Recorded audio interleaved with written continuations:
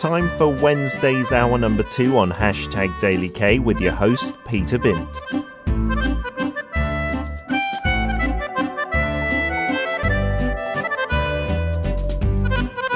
Korean dramas, movies, and even lyrics. Why is the world paying attention to Korean stories? From classics to modern masterpieces, time to dig deep into the charms of Korean literature. On Check It Out with Paul.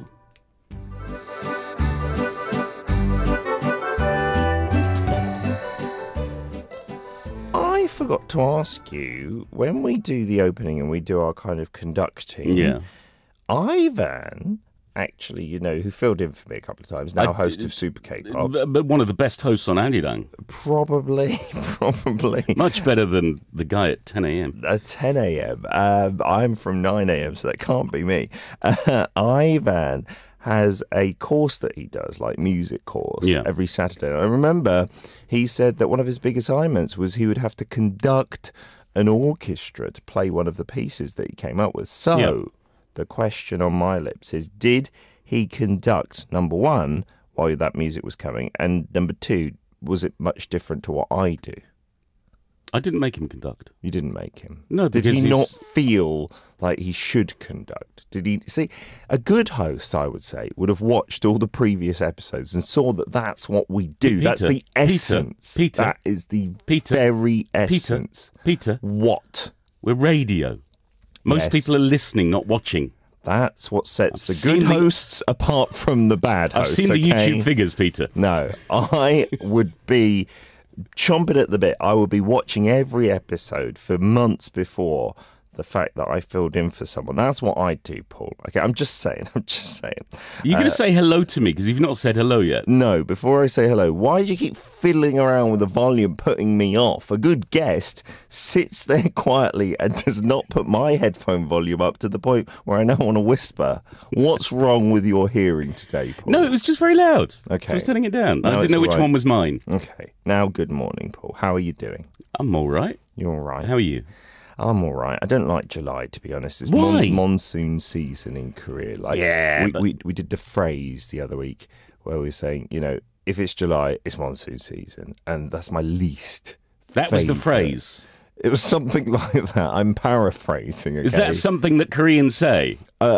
I've not heard it said, but sometimes our writer picks out phrases that are a bit dated, but they once. Are you blaming the writer? No. Because a good host would never blame the writer. A good host would spend months looking at sentences that would be suitable to do with July and the monsoon season. I hear Ivan has lots of sentences. That would be stepping on his toes, and our writer's toes, and I do not want to do that. His toes? We've got some other opinions on good hosts here. Okay. I'm not going to name names. Name them. Name names. But what has been said is a good host would have taken the listeners into consideration and not alienate. This is not my opinion. It just says, Paul, you should watch more Super K-Pop. I was watching Super K-Pop yesterday. Oh, were you? I did. Was it good? It was very good. Okay, well... Because it's much more fun than the 10 a.m. slot. 20 a.m. slot. Today... Was that meant to be me? Absolutely, you Abingdon boy. That's what you sound like to everyone else's ears. So do you like the monsoon season? I do like the monsoon season. Why do you like the monsoon season? Okay. Because when you're inside, like last week, I think it was last Tuesday, it rained a lot. Rained the whole day. It's amazing. Amazing. As in, it amazed me, not positively, but I was like, wow, that much rain can come down. I'd work in the morning, so got a bit soggy on the way home, went to the supermarket, picked up a load of ingredients, had got some shipped to my house overnight, as you can do here. Okay. And spent the afternoon making curries. Oh, curries. Made 2 delicious curries. I made a smothered lamb with lots of coriander cooked for 3 hours. Wow. And then made a chicken and coconut tomato curry. That sounds delicious. With potatoes. You didn't eat them both at the same time. Of course. 2 curries. Yeah. Hang on. You go to a restaurant and you order multiple curries, but at home... Yeah, because what you do is you then, when you serve it, you have a plate. You have your large round plate. Sure. And you have 2 small mounds of rice.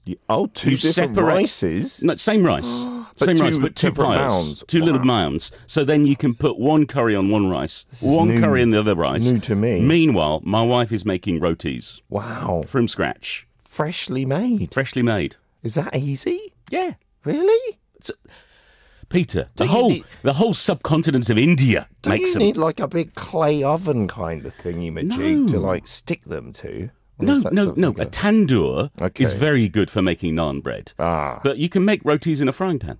Unbelievable. Yeah. I've learned something new. The first time ever on Check It Out. But the point is, Peter, the point is, rainy day, cooking curry, beautiful smells, sound of the rain, cat sleeping.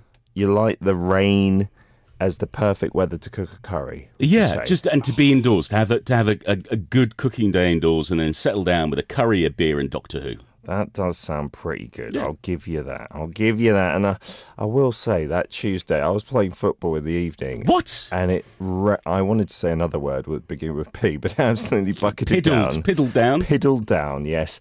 And it was brilliant. Like, I love playing in the rain. That's one of my favourite things. You do slip over, but that gives you excuse not to be good, like I am not anymore. So you're not really a Jude Bellingham then?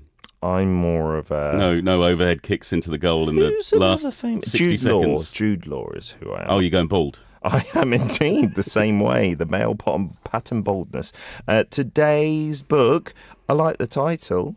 Yeah, The Fisherman's Calendar. Oh. It's very nice. It's by Yun Sondo. It's translated by Kevin O'Rourke. And we're going back hundreds of years today. Wow. It's something a little bit different. It's traditional sijo poetry. We've had some sijo poetry on the show before. Yes.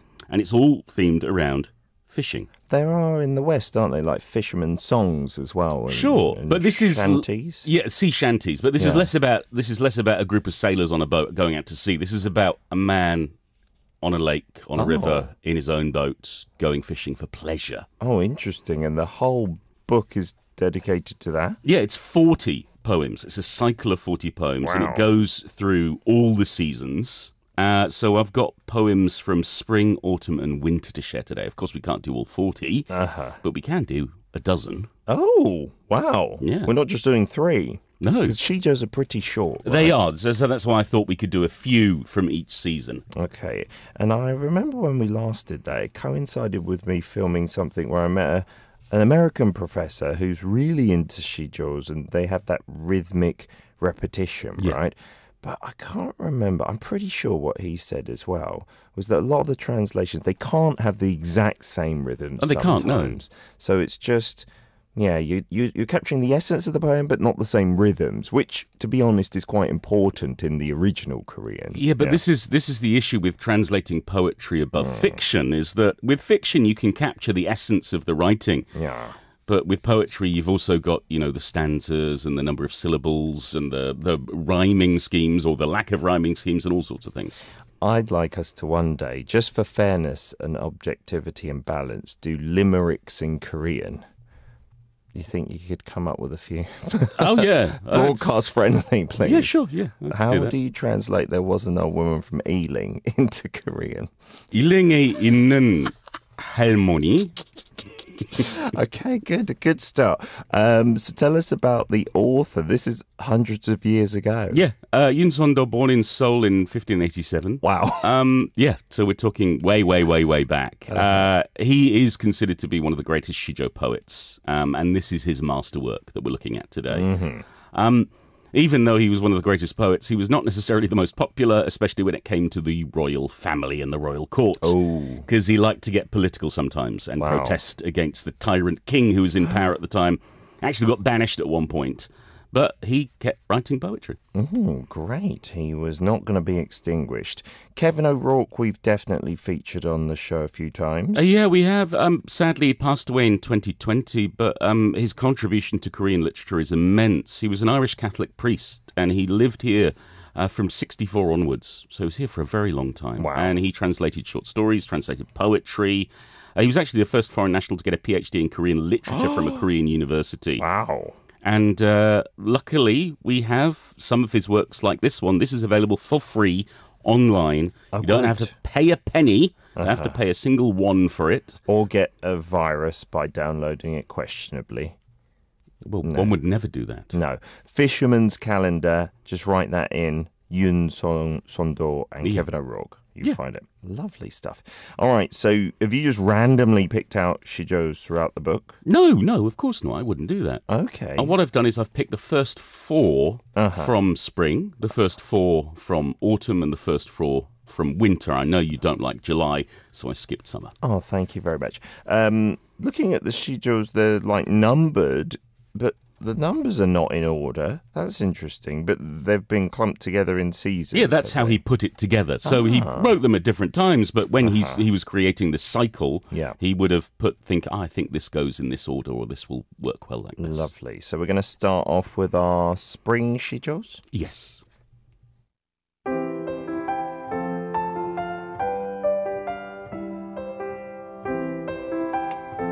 Sijo 1352. Mist lifts on the stream in front. Sunlight illumines the mountain behind. Push away, push away. The night tide is almost out. Soon the morning tide will be coming in. Jigukchong, jigukchong, osawa. Flowers in profusion adorn the river village. Distant hues are best. Sijo 369. The day is hot. Fish jump in the water. Weigh anchor, weigh anchor. Seagulls in 2s and 3s fly back and forth. Jigukchong, jigukchong, osowa. My fishing pole is ready. Did I put the makgeolli jar on board? Sijo 679. An east wind springs up. Waves get up a lovely swell. Hoist the sail, hoist the sail. I leave the East Lake behind. Move on through to West Lake. Jigukchong, jigukchong, osawa. The mountain in front passes by, giving way to the mountain behind. Sijo 1572. Is that the cuckoo singing? Is that the willow grove greening? Row the boat, row the boat. A few fisher houses glimmer in and out of the haze. Jigukchong, jigukchong, osawa. Shoaling fish flash in a clear, deep pool.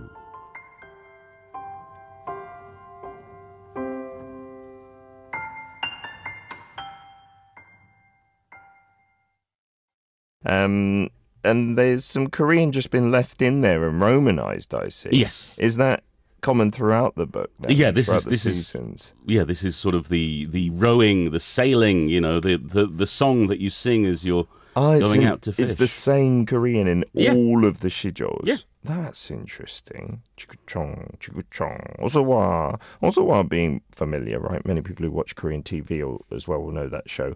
Osawa 한국음 처음이지. Like it's a greeting, isn't it, to people? But in this case, it's just the song that they're singing as they're rowing out. Yeah, it's not a very polite title, though, I have to say, using banmal to the foreigners. 한국은 처음이지. 어서와, 어서 오십시오. Are you of that mind? Because there are some foreigners, I think, who just like the banmal and just use banmal all the time. Yeah, well, they're wrong. You need to be respectful to your host country. I also feel a bit awkward doing that. Yeah, I think just play it safe, be respectful. You put a yo on the end. That's all you have to do. Put a yo. Not asking you to do the very formal imnikas. No, just a yo. Put a yo on, you'll be safe. So he was also a fisherman. Yo. That's what a good host would do. Yeah, not professionally. But I think this was the place where he went when he wanted to get away. Oh. This was his little retreat. And so he's dedicating, these poems to his favourite pastime. There's a lot of poems in here, right? Yeah, 40. Okay. And it's all dedicated to this, all using that same line in the middle as well. Wow. It's this is his way of showing his appreciation. And so, in spring, these first 4 poems capture that glorious moment where you're heading out in the boat. And you're thinking, this is going to be a great day. Anything is possible then. Yeah. And I mean, he's taking his makgeolli with him. Well, he wants to make sure it's there, the jar. Yeah, which suggests it's not just about the serious fishing. It's about having a nice time, having a bit of a drink, having a bit of a fish. And it seems like he's going alone. Yeah. Well, why wouldn't you? Yeah, no, I mean, maybe your missus or someone would want to Why would come you along. take your wife fishing? I don't know. Have you ever taken your wife fishing? You've never been fishing, have you? She's taken me fishing because her father likes fishing. Okay. So she took me with her father. Yeah. So her father took you? Yeah, vicariously my wife took me, but she didn't do any fishing of her own. Well, I will be honest. Yeah. So spring. Solitary spring, okay.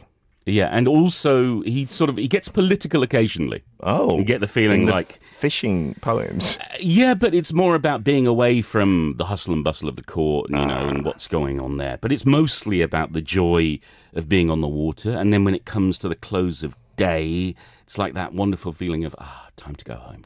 Nice. Walking back to your hut, resting your weary feet. Does it follow a kind of timeline? Follows a day. So it's a day of spring, a day of summer, a day of winter. 10 each. Autumn and winter. Okay. Yeah, and so in summer, which I've avoided because I know you... What was the sentence you used about July and the monsoon? That there's inevitably the monsoons or something? No, I can't even remember.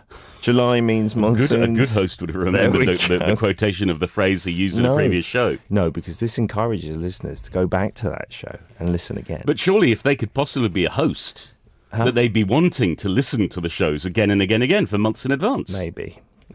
So, I've avoided summer because it's all about him battling with the rain. It's a tough time. See. But it's also about him enjoying his secret spots, the places that other people don't know about. About him losing track of time when he's fishing, staying out there until twilight is close at hand and then going back to his snail shell hut. It's really quite lovely. His snail shell hut? Shaped, Peter, not actually made from a snail shell. That's not what it's not we Tom do Thumb. Okay, so the second poems that we're going to look at then, we're fast-forwarding to autumn. We are, and so these are the first 4 poems of the autumn part of the cycle.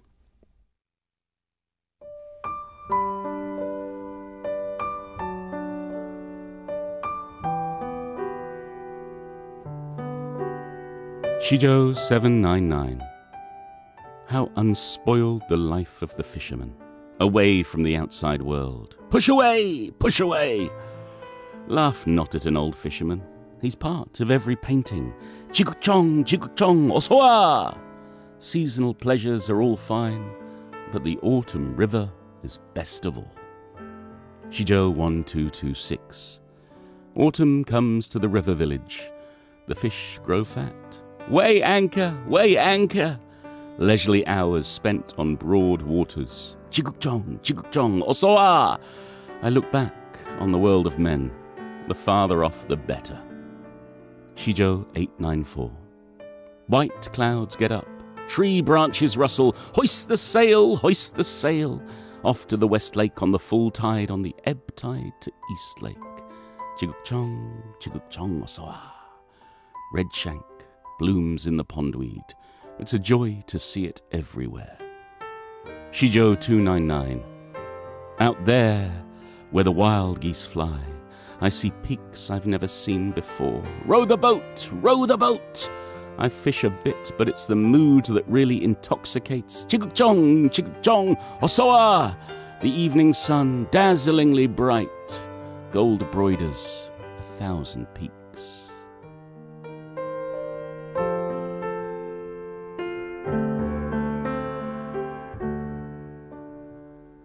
Seems like he really enjoys autumn fishing. He loves autumn. I mean, after the heat and the rain and the mess of summer, don't you love autumn? Everyone in Korea loves autumn, don't they? It's like a rule almost. You can't dislike autumn or spring in Korea. In 2 months' time.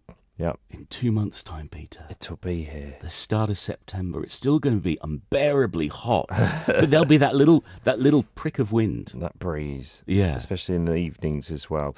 I like that line on the world of men. The farther off, the better. Which is what fishing is all about. Leaving them behind. Yeah, getting away from your father-in-law. Smelly men.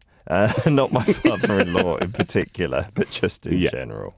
And so I love the autumn poems because this is clearly his favourite time of year. Okay. He catches these fish; they're freshly caught. He broils them to eat. Oh, it talks about that side of things, eating them as well. Also talking about how beautiful the moon is at night, and then those first frosts of autumn that don't chill you, that aren't cold, but you feel like It's crisp. Winter's coming. And at the end of the day, there's like this tiredness that he talks about. His hermit clothes weighing him down. Okay. And I wonder whether this cycle of poetry is not just about the 4 seasons, but also about the 4 seasons of life. Oh. He's getting older. Okay. And he's maybe in the autumn of his life and not just the autumn of the year. Okay, so in part 3, we'll hear the end of his fishing cycle. So No, we won't. No. No, we're going to hear the first 4 of winter. Yeah, but then we're not going to hear the end. You're going to summarise the rest of winter, including the end, no? Well, a good host would already know whether I was going to do that. Okay, and then we're going to talk about Hook, Line and Sinker as the title for our debate. Or it's not a title. That's just a little thing to let you in on what's it about. It's a bit of a cheeky one today. A cheeky one. Yeah. Let's get cheeky. Do you remember? I sucked you in, Hook, Line and Sinker. We are the cheeky girls. Do you remember that song? Or were you in Korea maybe at that time? No, I was in Korea, but I do remember that song. I remember Lembit Opik as well. Yes. There's a blast from the past for you. We are the cheeky girls. This is not the cheeky girls.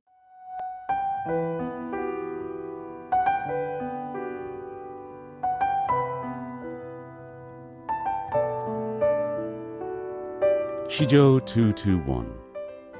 Winter sunlight falls thick after the clouds have cleared. Push away, push away. Ice binds heaven and earth, yet the sea remains unchanged. Chigukchong, chigukchong, osoa.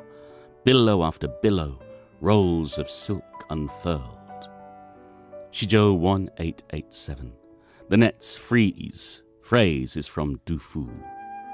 A line and pole in proper order? Has the boat been sealed with bamboo? Weigh anchor, weigh anchor! They say nets freeze on Zhao Lake and the Jiang River. Chigukchong, osoa. There's no better place for fishing now. Sijo 1464. The fish have left the shallows, gone to deeper pools. Hoist the sail, hoist the sail! Let's head for the fishing grounds while the weather holds fine. Chigukchong, osoa. Fat fish bite, they say, when the bait is right. Sijo 59. When the snow cleared last night, the whole world had changed. Row the boat, row the boat. A sea of glass in front, jade mountain folds behind. Chigukchong, Osawa. Is this where the immortals live? Where the Buddha lives? It cannot be the world of men.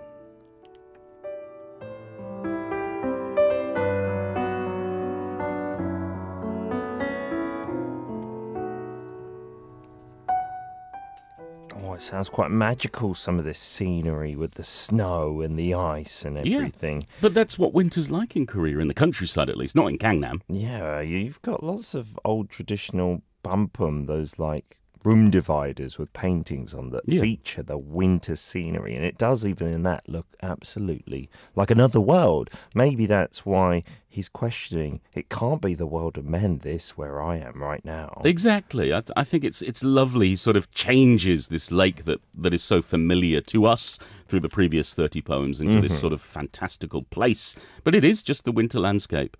And he celebrates it. He also celebrates this wonderful thing in winter where nature is fighting against the cold, harsh reality of the season. But he also enjoys the season. Yeah. He's not saying, even when it's rainy in summer or when it's harshly cold in winter, he still celebrates the glory of that. Oh, he's not getting too downbeat. Oh, no. About No, it. these poems are very, very positive. But this is still the lake we know that has been in the other poems as well. Yeah, exactly. Right? The Zhao Lake and the Jiang River, I'm not familiar with. No, that's just, they're talking about the phrase, the nets freeze. There. That's where it comes from, yeah. And so at the very end, the day is done. There are red petals that tint the snow-filmed road as he walks merrily home, and you got a feeling that spring is just around the corner. It's going to start again. Yeah, so it's a glorious end to a glorious year of fishing. I didn't ask you, but have you fished? Do you fish? I have fished. Will you fish? I don't know. I feel nowadays less keen on ever fishing again because I don't want to hurt the fish. Oh. I feel a bit sort of sorry for them. Yeah. But the thing I love about this book and this sort of tribute to fishing is because it links not just to Korean traditional culture and more modern pastimes, but also to the UK. Oh, how so? Did you not fish as a kid? I did, actually. Yeah. Yes. Did your dad take you fishing? Your uncle? My dad's friends at work. My dad was not very good with his hands at anything, so he tagged along and brought me at 5 a.m. I remember we woke up. I remember that first fish so vividly, getting the big rod as well. Yeah. When you're a little kid, that's huge. We went out and it was all foggy on a little tiny, you can't say river, it's like a little brook or stream. Sure. We sat there for hours and got absolutely nothing. Absolutely nothing. And I bet your dad and his friends were very happy. They were happy just to be out the house, taking some fresh air. This is the thing, and this is a pastime that I think has been lost with city life. Yes. And it is, I guess, stereotypically male. Mm-hmm. The idea of going off by yourself or going off with a friend or a couple of friends and just sitting by the side of the lake or the river or the stream or wherever it is and shooting the breeze. And the point is, it's not about catching any fish. And in the UK, certainly, it's not about eating the fish either. You put the fish back. Never eat the fish, right? But it's the joys of, one, having time with your friends, or two, getting a bit of peace and quiet and being a bit mindful, being in the moment, where you can drift off and think about your life and dream about, whatever future you want, or you can just be thinking about nothing at all and just enjoying the feel of the rod in your hand as you feel that slight tug on the line as it drifts slowly down the stream. Yeah, as I recall, it was, much less about shooting the breeze, about talking about anything. Like, there would be hardly anything said. Yeah. It'd be so quiet for hours. And, I think us guys, we sometimes want that and we like that. And sometimes it's because we just can't think of what to say. But it's a safe space to not have to talk about anything. I think it's why you play football.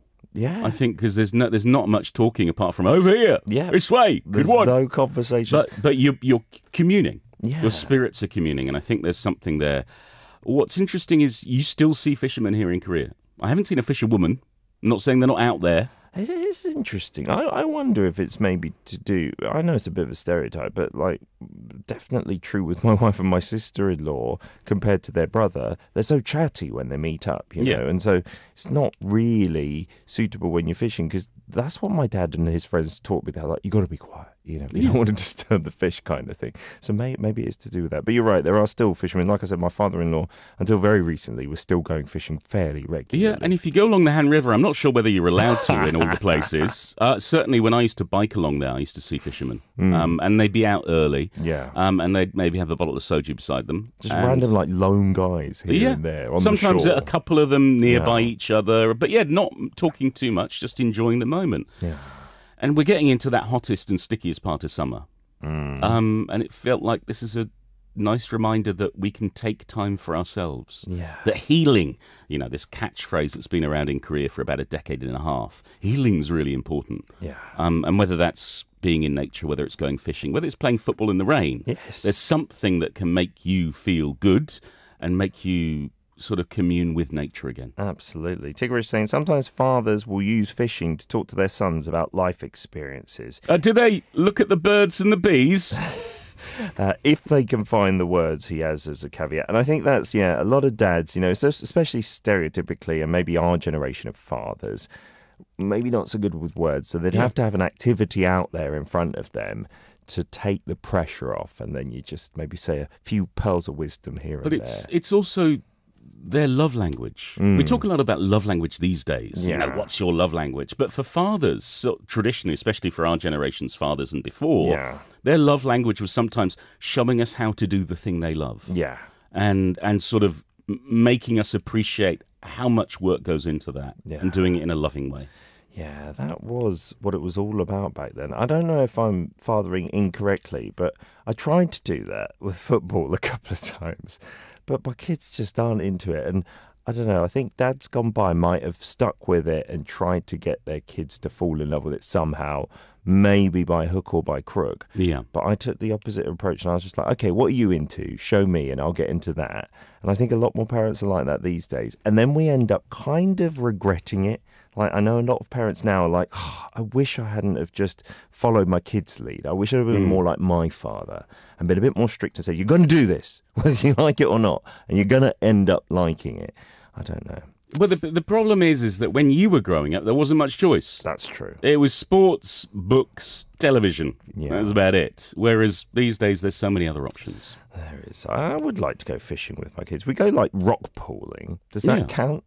I would say it's a form. It's hand fishing, and I agree. It is another communing with nature. That moment where you're lifting up the rock to see if you can see a little crab or whatever it may be. You're poking the sea urchin, and your dad's saying, "Stop that! You're hurting it." It's the opposite way round in our family. I'm poking everything, and the kids are like, they're going to get hurt. You're right. It's that thing. Just being out there in nature with family, loved ones, whatever, all by yourself. All by yourself. It would be a bit weird if I drove over to the coast to go rock pooling by myself. No, it wouldn't. Is it okay? Yeah. Can I do that? Yeah. All right. I'm not that weird foreign guy who's rock pooling every week. What is weird about rock pooling by yourself? As a 40-year-old, I don't know. I just don't feel comfortable doing that. Do you enjoy it? I enjoy rock pooling, but I've never done it myself. I don't like doing anything myself, Paul. If you know me better, I've never been to the cinema by myself. I've never been to a restaurant. Well, surely you've been to a restaurant by yourself, but just for a quick eat, like not a nice restaurant or anything. You're missing out. All right, I'll concentrate on the food next time. I had a great pizza by myself last week. A whole pizza? Yeah. Wow. Italian style, not deep dish. One-line review, please. A delightful cycle of poems that show the true pleasure of a simple pastime. Indeed. It's not about the fishing, is it? No. It's just about being with nature, by yourself, with your thoughts. That's the message. Exactly. Next week's book. Oh, it's a good one. I'm looking forward to it. It's a sequel. We don't often get these. Wow. It's I Want to Die, But I Still Want to Eat Tteokbokki by Baek Se-hee, translated by Anton Her. Yes, it's the sequel to I Want to Die, But I Want to Eat Tteokbokki. Oh, they've just changed one word there. They've added a word because it's a sequel. A good host would recognise when I said sequel that it was about adding a word and not changing it. Sequels don't always mean to add words. I just got a message from Ivan. He says, yeah, I agree. We will be back with perhaps Paul, or we might see if we can find someone else. I'll get Chef Ryan in to do the books. Next Wednesday's segment. Chef Ryan will be spectacular. Thank you, as always, especially for your poetry readings, Paul. They must be the most difficult, I feel. Well, thanks to you, thanks to everyone, thanks to the LTI Courier for their help with copyright permissions for all our broadcasts, thanks to Yun Sondo for his beautiful poetry and Kevin O'Rourke for his excellent translation. I'll be back next week with, well, no, actually, I don't know if I'm back next week. A good host would confirm that. Someone will be back next week with another book. Goodbye, Paul. Goodbye. You can listen to Check It Out with Paul Matthews on Arirang Radio's #DailyK every Wednesday from 10 a.m. KST.